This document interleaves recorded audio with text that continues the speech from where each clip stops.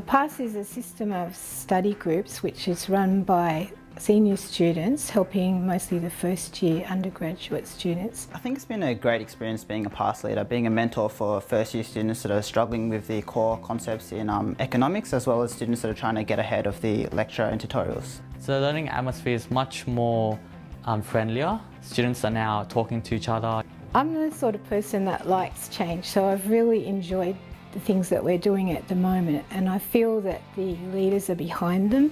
In a professional context, being a PASS leader means that you have to be more organised, because you're in charge of giving them the notes, you're in charge of how the class runs for that 1 hour and what the student needs for that 1 hour. One of our leaders told us about a new program called Powtoon, where you could make small videos that were cartoon style. So the student generated content is a great way for students to engage in the concepts, as we, doing the course previously in the last year, have been able to gain a different perspective than the tutors and lecturers that have taught the concepts. So giving it our own understanding from our own experiences really helps develop the essential concepts that students are having trouble with. You find that majority of students do learn it visually, and which is why these animations are highly effective, because they plant a diagram in the students' heads while we show them the actual animation. With these videos, if they don't understand it through the first time of watching it, rather than us explaining it and them not being sure, they can go in their own time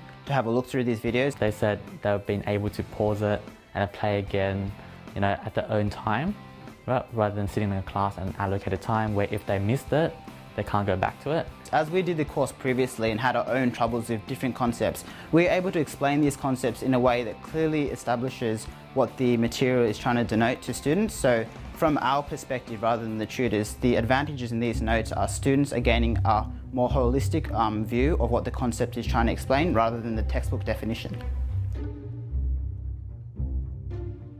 We've actually got some viewers in US and Hong Kong and Jordan and very strange places all around the world. Being a student that struggled with this course last year, I was able to ask these leaders for help, and it really helped me develop my key understandings. Being a leader now has enabled me to help other students with the knowledge that I've gained from these past classes in the previous years. Making opportunities for students to engage in sort of informal groups is great. Having the facilities is a really good chance for them to set up relationships with other students and work together.